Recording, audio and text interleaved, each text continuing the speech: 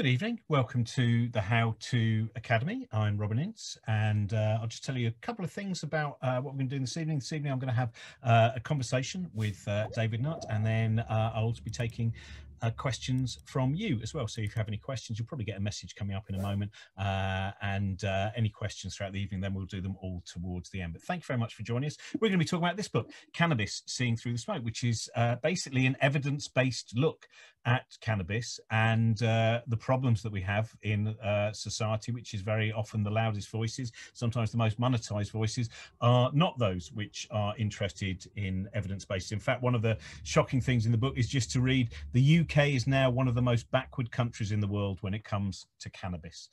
David, good evening. Good to speak to you. I wanted to start off by, there's so much to deal with in this book. I mean, for a book that is not that many pages, it has a huge amount of information and you know, information that you can check. And it seems to me, as you said, that there is still in our public discourse, the moment drugs are mentioned, the moment illegal drugs are mentioned, the shutters are down. It's seen as, to even suggest that cannabis might be useful is a truly immoral position for some people. So I wanted to start off just by asking you, why is it so important? Because one of the interesting things in terms of how cannabis can be used, you talk about the stories of treatment-resistant epilepsy. And I wonder if you could tell me one of the stories of just how important it's been for some people with treatment-resistant epilepsy. Yeah, well, this is one of the reasons I got interested in the whole question of cannabis as a medicine. And there are these two young lads, Buddy Caldwell and Arfie Dingley, who have severe treatment-resistant epilepsy, which means essentially they're having seizures all the time, and they're in hospital often as many days as they're not. And both of their mothers were desperate to find treatments, and they've been on multiple different anticonvulsant drugs. They've been given every treatment that people could think of, and they didn't work. And the mothers hunted down literature, largely case studies, like Charlotte Figge, the Charlotte's Web girl in the States, where it would be shown that medical cannabis could help her epilepsy. And when I started to hear about this, I'd been interested in cannabis because I'm interested in drugs for a long time, and went back to the literature and discovered that the British doctor, actually Irish doctor, O'Shaughnessy, who brought cannabis to Britain in the 1830s, brought it in from India because he had seen the value of medical cannabis treating epilepsy and tetanus in India. So he brought it to Britain, and it was a medicine in Victorian times, and Queen Victoria used it, and it was particularly useful for infantile spasms. But of course, it got banned in 1971 as a medicine for largely political reasons we can come back to. But it just seemed to me kind of interesting, isn't it? That so mothers are finding a treatment for their children, which is working, but they have to live overseas in order to get it. So the Caldwells went to Canada and lived in Canada, and the Dingleys went and got their treatment in Holland.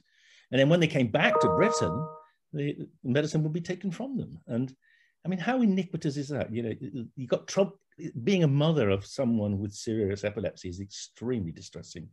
And then you find a solution, and then you find the government just removes it. And why do they do that? They do that because the law is completely stupid. The law on cannabis doesn't have any intellectual underpinning at all. So we've been campaigning for almost 6 years now to trying to get that reversed. And the sad thing is we have reversed it. Cannabis is now a medicine in Britain, but it's not reimbursed by the NHS. So yes, they can get their medicine for their children in Britain, but they now have to pay huge amounts of money. They're paying on average over £1,000 a month for maintaining the wellness of their children. Well, we've done a survey now of 21 children, and all of them had dramatic benefits, but at the cost for almost all the parents are paying huge amounts of money, and often having to mortgage their house or sell their property in order to keep their children functioning, which seems to me just really cruel, frankly. And in the book, you cover quite a few other conditions where there's different levels of evidence, but also looking at things like arthritis, looking at dealing with some of the side effects of chemotherapy as well. That's right. Well, cannabis has been licensed. The active ingredient there are two active ingredients in medical cannabis. One is THC, the stoning agent, and the other is cannabidiol. And THC has been a medicine in Britain actually for a long time. It's called Nabilone, and it has been used to help people deal with nausea and vomiting from chemotherapy, and also helping people with wasting diseases like AIDS to put on a bit of weight. So it's been around, but it's probably not as good as medical cannabis. So that's a pure form of THC. But what we're discovering now is that if you take whole plant cannabis, you get both the THC, the cannabidiol, which is protective, and a range of other cannabinoids and other substances which seem to add value. We call it the entourage effect. It's the combination of those different elements of the plant seem to give you extra efficacy and also better side effect profile. And that's why we're trying to move away from the synthetic Nabilone to the natural medical cannabis. But there seems to also be a resistance from, within the medical profession. And you quote Chris Whitty as saying that, he was worried that if you extend availability of medical cannabis, then we might risk being in another situation like thalidomide in the 1960s. Yeah, I was very, very disappointed in that statement. That was the statement he made to the Health Select Committee. The difference between thalidomide and cannabis is that cannabis has been a medicine for 6,000 years, and there's never been a case of a child being born with short limbs. I mean, in fact, the evidence that cannabis, even heavy cannabis use in pregnancy, causes much of a problem is not there. I don't recommend it, of course, but the fact is, it is probably the world's oldest medicine. One of the things you may not know, I don't know if you read in the book, well, it really touched me was that the Chinese pictogram for cannabis is the same as for anesthesia, and they were using it about 4,000 years BCE to treat a range of conditions, also including sedation. So it is probably the safest medicine ever known. So to flag up the fact that we don't know if it's safe is absolutely absurd. What he was really saying was we haven't done the trials that we insist on doing now with new medicines, controlled trials where you have placebo and you have different doses of the active ingredient. We haven't put it through the full big pharma process. And A, we don't need to, and B, the reason big pharma isn't doing it is because the technicalities of getting what we call intellectual property, patenting on a plant is very, very difficult. Britain has never licensed a plant-based medicine. The Germans have about 40 herbal medicines on their pharmacopoeia. They're pretty good doctors, but we've never licensed it. So we have a peculiar standard in Britain, which is only if you have the pure extract and you put it through a process which is only huge pharma can do because it's so expensive, will we allow a drug to be a medicine? And that is actually antithetical to medical practice, where medical practice is about trying to do the best for your patient, not doing what big pharma has bothered to do. Because there's loads and loads of different cases, different illnesses, some of which I touch on in the book, but they will never be studied by big pharma because there's not enough profit in it. So like the Ehlers-Danlos syndrome, like the wonderful example of Lucy, a woman, and there are quite a few women in Britain with Ehlers-Danlos syndrome who are using medical cannabis extremely effectively. She's gone from being in intensive care because she couldn't swallow to being at university walking with crutches just because of medical cannabis. And that transformation has happened in about 3 years. And yet, again, her consultant wants her to have it on the NHS, but the health authority says, no, there's no evidence it works. And you think, well, hang on, what evidence could ever convince you? You can't say taking someone out of intensive care and you put them to university. And what more evidence would you want? Is it no controlled trials? And you think, that's just so silly. Because every time you prescribe, a doctor prescribes for a person, they're doing a trial. They're saying, will this medicine help you? And if it does, great. How much is because obviously for a lot of people, you really came on the radar with the ecstasy, where you compared, the dangers of horse riding and the dangers of taking ecstasy. And that was, quite a trial by fire in terms of seeing the psychology of people, seeing the way that people can stir up again, non-evidence based, really non-informed rage that comes in. Have you now found new methods in terms of thinking, how can I get the evidence-based, the actual science across, the reality across, when this is an area which, in whichever area of drug research is being done, there are people who their rage is their immediate reaction to it? Well, yeah, I don't, getting people to think rationally is quite challenging.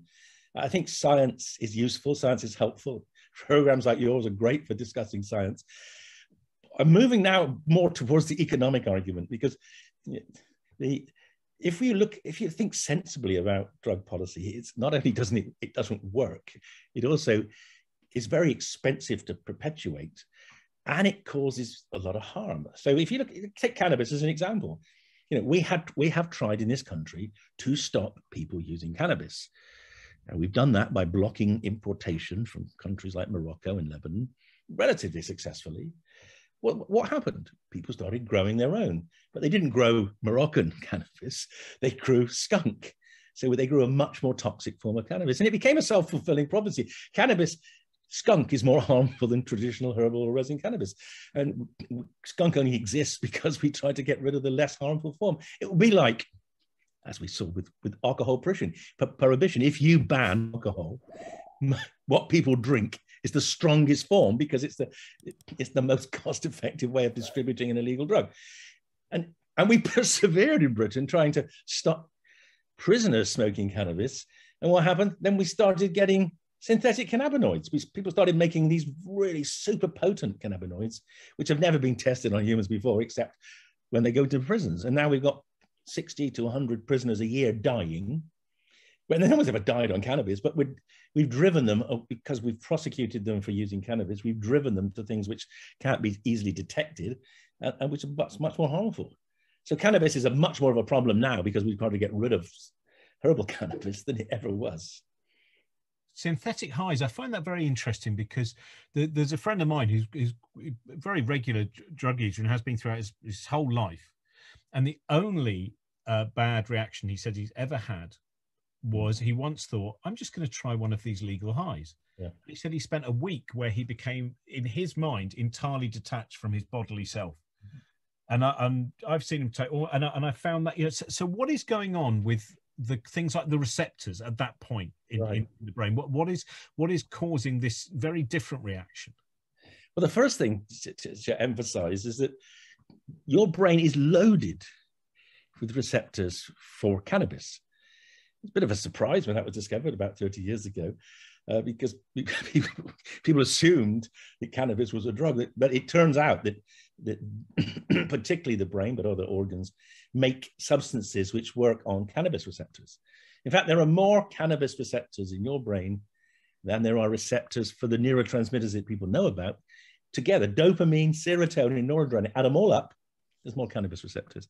And that tells us that they're important. They wouldn't be there if they weren't. And it explains why cannabis works, because cannabis stimulates the receptors. Now, working back from the discovery of those receptors, we've discovered substances which are released from neurons that work on those receptors and do a lot of important things. It's a kind of homeostasis. It's kind of keeping the brain in equilibrium.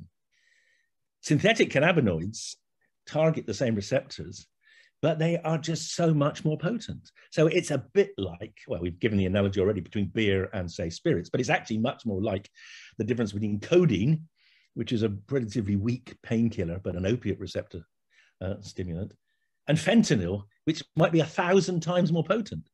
And if you're hitting a system with that much more oomph, then it's not surprising it goes out of kilter, because it's never met anything as powerful as that before. So in terms of the worries, I would say in the press, one of the most common things that we see is a connection between the use of cannabis and schizophrenia. So what do we know about that connection? Well, we know that a lot of people who have schizophrenia have used cannabis. But we also know that the majority of people who use cannabis don't have schizophrenia. So that tells us there's no way there's an inevitability to it. That's the first thing we know. Second thing we know is that quite a lot of people who have schizophrenia use cannabis, even though it seems to make their schizophrenia worse. And that is really interesting. And it's not because they're dependent. It's not because they have to use cannabis. It's because cannabis somehow helps them deal with some aspects of their psychosis. So it makes some things worse. Often makes the voices worse. But when you talk to, as I do with my patients with schizophrenia, why they smoke cannabis, you say because It helps them relax. It helps them sleep. It helps them actually think more openly. With schizophrenia, people get locked into thought processes which can be repetitive and really quite challenging. It helps them think in a much more open way. They can enjoy music and things a bit better. So there are benefits and downsides, and they're trying to essentially create that, that equilibrium between the good and the bad. But then there's another very fascinating angle to it, which has only come out recently, with the ability to do genome sequencing on a large scale. It turns out that genes which predispose to using cannabis or becoming dependent on cannabis are similar genes that predispose to schizophrenia. So we're now reformulating the theory that actually there may be a genetic tendency to both disorders with a similar set of genes. And that's quite interesting, because it could be that the endogenous cannabis system somehow has got something to do with psychosis. And there are people, there's a guy in Germany who thinks actually cannabis is protective in schizophrenia. In fact, particularly the cannabidiol, the non-stoning aspects of medical cannabis, they're being trialed to treat schizophrenia with a little, not massive success, but with some success. I also found it interesting that the fact that what might surprise some people is that cannabis can be used against anxiety. Whereas I think people's presumption would be that, and I do know that some people will experience anxiety after cannabis use. But again, that's in terms of, I mean, is this what really drew you to it? It's psychopharmacology, isn't it? That's right. Absolutely, yes. Yeah. It's the which I should get a definition of, actually, because I see sometimes these reports and it says a psychopharmacology report, and I have to admit it's taken me 20 minutes to actually get the nerve to even risk attempting to say it, because I always there's a couple of cannabis. Yeah, I'm not even going to try. There's certain terms in your book that I always know when I do things like this, I'll trip right over them. But that. Were you particularly, you're initially being drawn into this area? Is it because by understanding these drugs, we really do get a greater understanding of the brain as a whole, whether for drug users or not, of kind of at times what appears to be evolved purpose? Well, absolutely. So, I mean, what is the brain? Well, the brain, I would say the brain is a chemical organ. Everyone thinks of the brain as an electrical organ because when you measure things in the brain, usually you're using something like an EEG, you're measuring electric activity. Yes, the neurons in the brain produce electricity, and electricity moves along the nerve cells in the brain. But to get to the next nerve cell, you have to release a chemical. And we estimate there are at least 80 different chemicals in the brain which communicate between nerve cells. And we don't even know all of them, but we've identified a good 60 or so. We suspect there are others.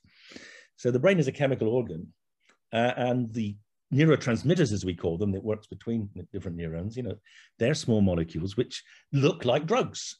And if you want to inquire about what a neurotransmitter is doing, you generally have to give another molecule that looks a bit like it, called a drug, either to stimulate it or to block it.